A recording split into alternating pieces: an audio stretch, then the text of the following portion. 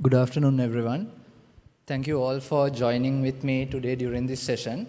In this session, I'll be explaining to you how we use Fluent Bit and OpenSearch to implement a live logs feature for one of our products. My name is Nilushan Costa, and I'm working at WSO2 within an observability team. And our team is responsible for implementing observability features for one of our products called Choreo. During this session, I will explain to you all why we came up with the need for the live logs feature, the architecture that we use for it, and our experience in using Fluent Bit and OpenSearch to build this feature. First of all, let's look at the enterprise software development landscape at the moment. We have so many different companies in the world.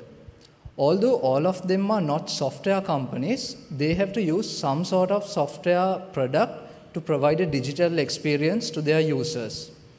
If we take universities, airlines, insurance providers, they are not technically software companies. Nevertheless, they still need to build some business applications in order to provide a digital experience to their users. Now, when they are doing that, there are two things that they need to consider. They need to look at the applications that they are going to build, the business use cases, and also the platform where they are going to deploy these features. Now, what happens in today's world is that many organizations, they tend to focus a lot on the platform where they are going to deploy it, rather than about the application features that they are going to implement. Let's take a small example. Say a company wants to provide digital experiences to their users. Suppose they want to deploy this as microservices on top of Kubernetes, they need to pay a lot of attention to the platform. If it's a Kubernetes deployment, they need to think about the Kubernetes cluster itself, how they are going to manage the upgrades. Then if it's a production-grade deployment, they really need to think about the security aspects of it, the CI/CD pipelines in it, and if it's an API that they're going to deploy, things like API management and so on. So when they focus on all these platform-specific things, the resources and the time that they can spend to develop their application would be directed towards the platform. To solve this problem, there is a concept of platformless. What platformless says is not that there won't be any platform, it just says the organization would be given a platform which another company has already built. So they don't need to focus a lot on the platform. They can just focus on building their own applications. Now, this is something similar to serverless. Even when it comes to serverless, it doesn't mean that there won't be any servers. There are servers, but developers don't need to worry about them. Developers would write their program and hand it over to a serverless service to deploy and run it. Similarly, when it comes to a platformless system, an organization can focus on their business applications and simply hand it over to this platformless service to run and manage it. Now, our company, we have developed a product called Choreo, which is a service for going platformless. And our team, we are managing the observability features of Choreo. Now, as a platformless service, we expect the users to come and deploy their services on Choreo. And we, as a platformless provider, we have to provide all the platformless features. And one of the features is observability. As you all know, when you're running an application in production, you need to be able to observe it in order to understand what is going on within the system, and if there are problems in it, to identify how to solve it. There are many pillars in observability, and two key things are metrics and logs. Within Choreo, we already provide metrics and logs to users. So the way we do this is, when they come and deploy a program on Choreo, we don't ask them to add any libraries or change their code or add any agents to it. Choreo takes care of it and provides these observability features out of the box. So one of the observability features that we provided was logs. Since we started Choreo some time back, we provided logs to users when they deployed their products, when they deployed their programs on top of Choreo. However, there was a small problem. When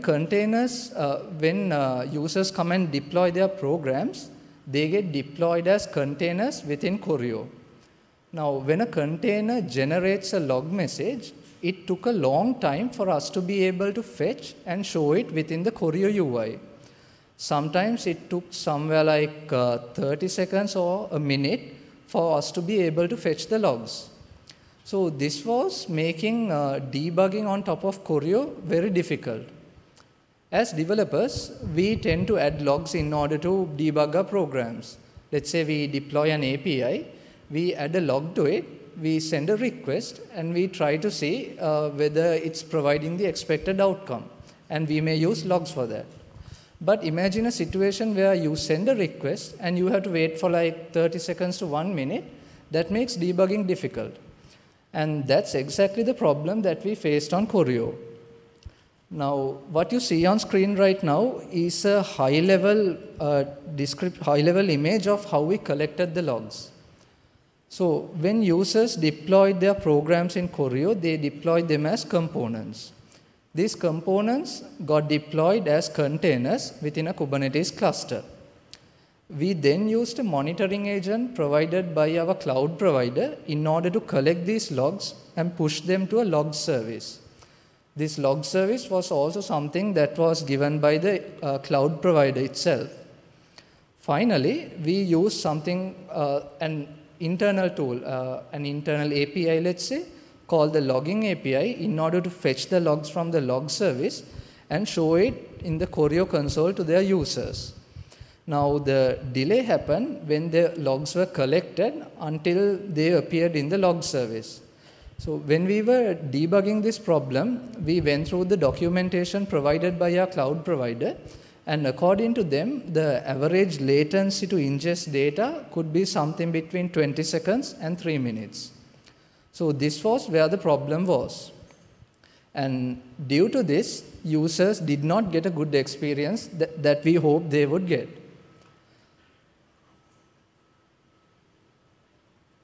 Oh, sorry about that.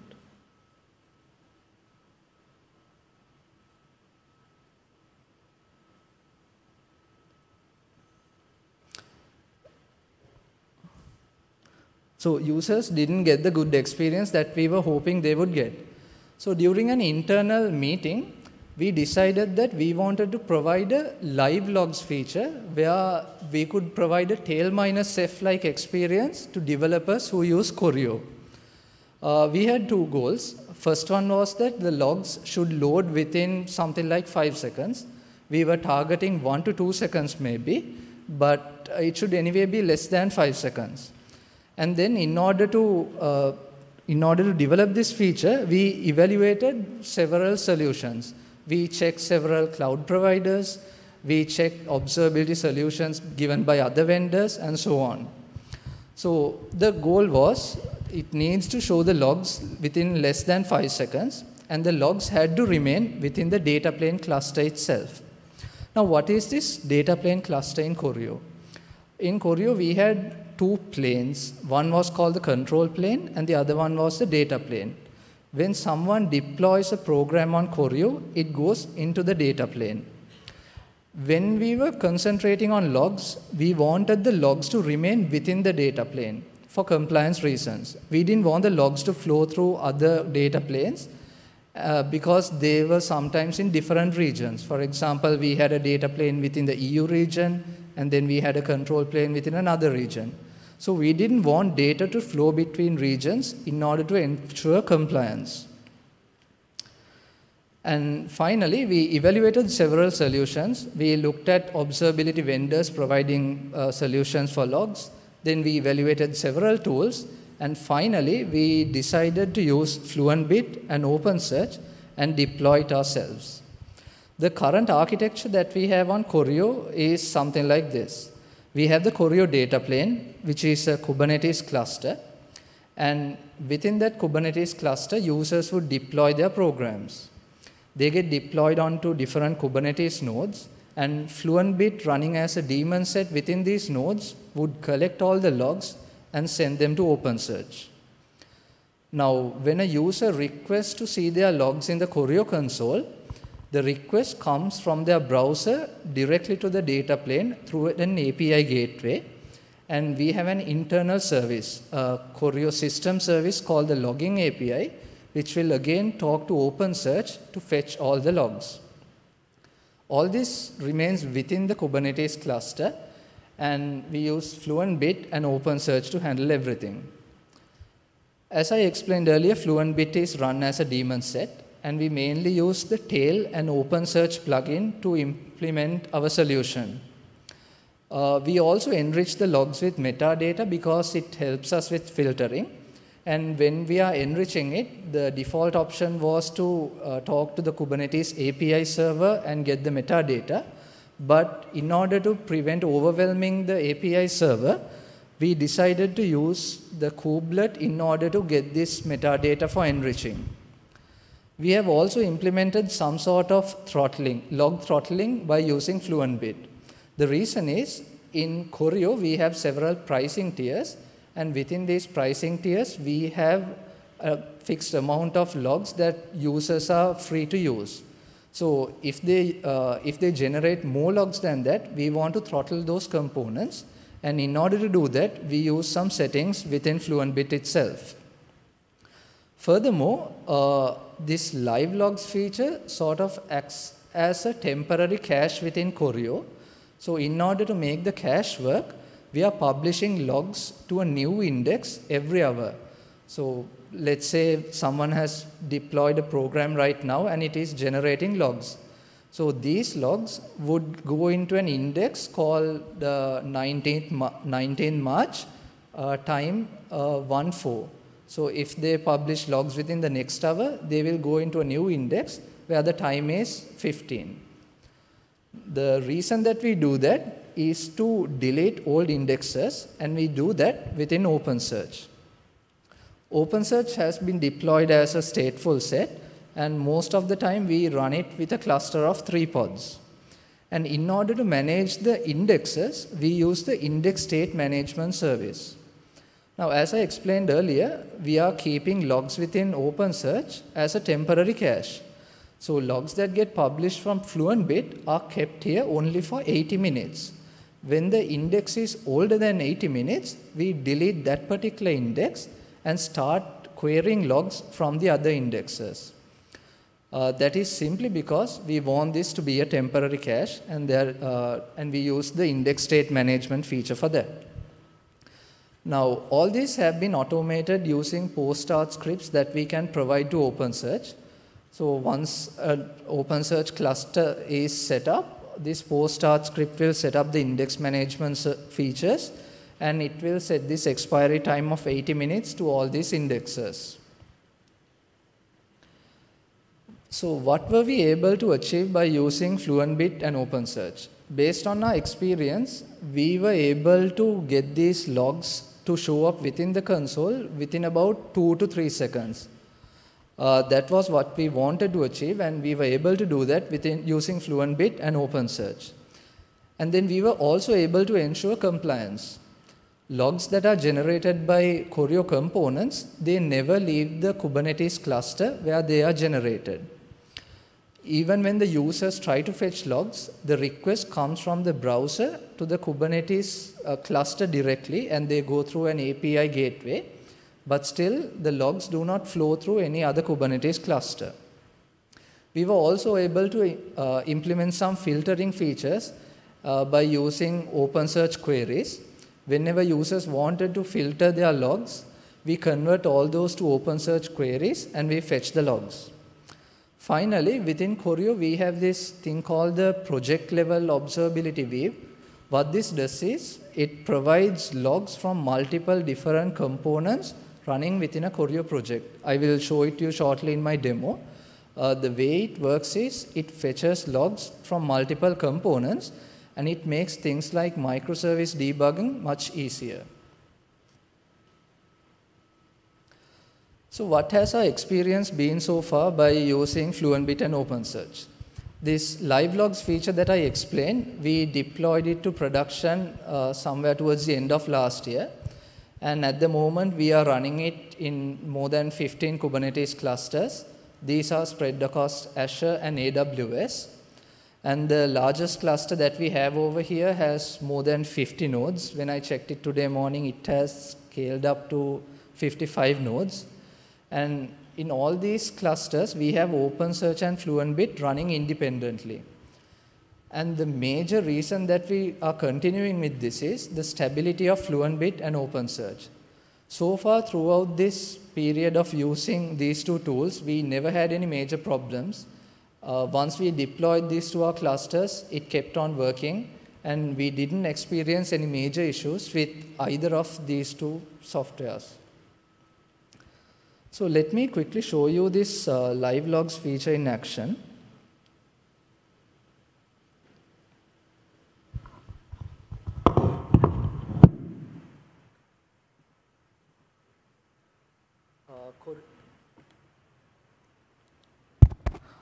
Now this platform called Choreo that I mentioned to you earlier is what I have loaded up on my screen right now. Within Choreo, there is a concept of organizations and a concept of projects. When we want to deploy a program within Choreo, we need to create a project, and I have already done it over here. And within a project, we can deploy any number of components. So these components can be things like APIs, some manual tasks, and so on. So I have already deployed a simple program over here. Now what this does is it just implements two API endpoints, and when it receives a request into it, it logs a message. This was created simply to test this logs feature and show them to you all during this session. Now I have already built this program and deployed it.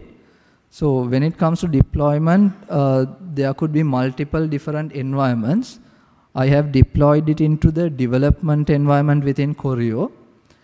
And within Choreo, we have this observability feature. And this is where we use the live logs feature. Now, initially, this will try to fetch logs from our historical logs API, which means it will switch to the cloud provider's logging service to get the logs initially. But after the logs are loaded, the console switches the API automatically to a live logs endpoint. Now to show that to you in action, let me split the screen and get it side by side.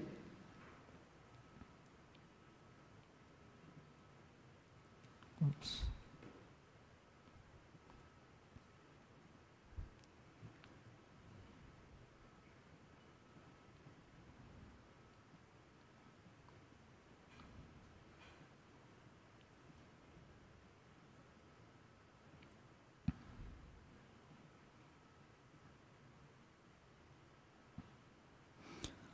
Within Choreo, we have a feature to test API, so I'm going to use that to send requests to these endpoints. And on the left-hand side, I have loaded up this runtime logs view. So when I send a request to one of these endpoints, it should generate the log message, and within few seconds, we are able to see the message on this runtime logs view. So initially, from the time that we generated this log message, it took a long time for it to appear over here. That means on the left-hand side. But now with the live logs feature, we are able to see the message, the log message coming up within like 2 seconds. So let me send a request again and show it. There we go. So within this runtime logs, we are actually getting logs from multiple sources. We are getting logs from an API gateway and the program itself, so it's easy to debug. And let's try another endpoint, the failure endpoint.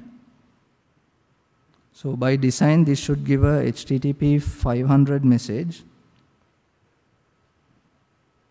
And you could see the logs appearing in the runtime logs view. So all this is powered using Fluent Bit and OpenSearch.